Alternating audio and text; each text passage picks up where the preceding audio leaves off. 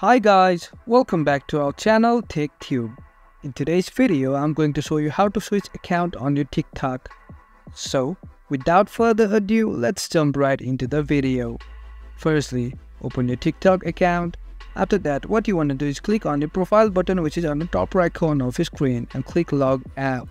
After that, click on login again with your account. Now, as you can see, I have logged in with two different accounts. That's how you can switch account in TikTok.